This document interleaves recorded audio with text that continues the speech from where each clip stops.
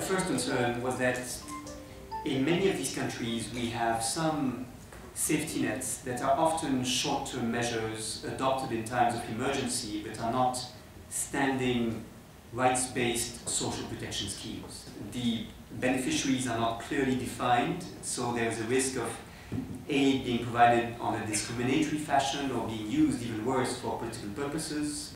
A second concern was to focus in particular on the countries who are not able to do so currently, particularly the 48 poorest countries, the least developed countries. They face budget constraints that are very serious, very real. They also have a very poor administrative capacity to administer standing social protection schemes, and most importantly in our view, many of these countries are small economies, not very diversified economies, who therefore are very vulnerable to shocks, whether internal or external. A third concern is indeed the need to support by a new international mechanism countries wanting to move towards establishing national social protection floors.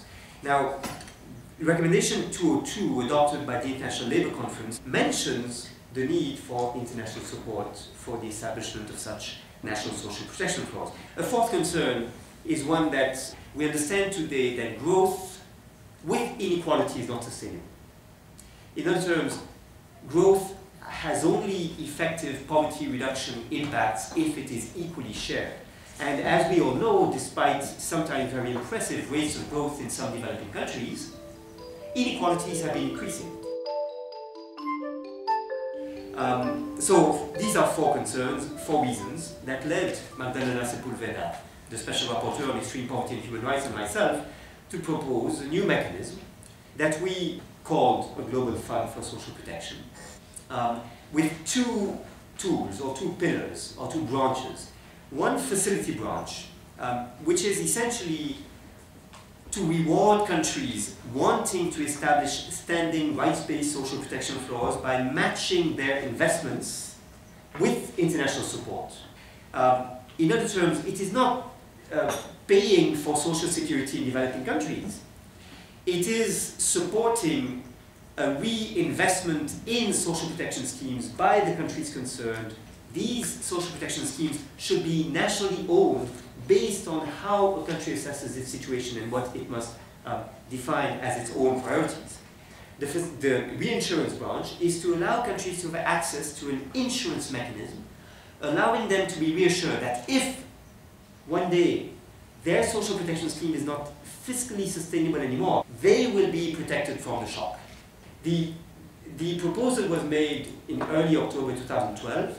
It has since then garnered quite some support from the ILO, of course, but also within the Committee on World Food Security at its 39th session in October 2012, has very clearly encouraged that we move in this direction.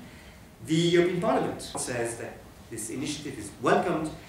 The Parliament asks the Commission to provide support to these programs, to this idea. You see, the problem is this.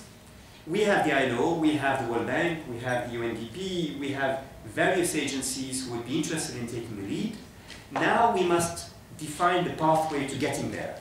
And I believe the best mandate, or the best way to do this, is to encourage governments to give a mandate to this PRB to study what must be done in the next few months to move towards this. Social protection is absolutely indispensable to all human rights. It's also a human right in its own name. The right to social security is recognized in the International Covenant on Economic, Social and Cultural Rights, and it is supportive of other rights, such as in particular the right to food, the right to housing, the right to education. So the right to social protection underpins all human rights.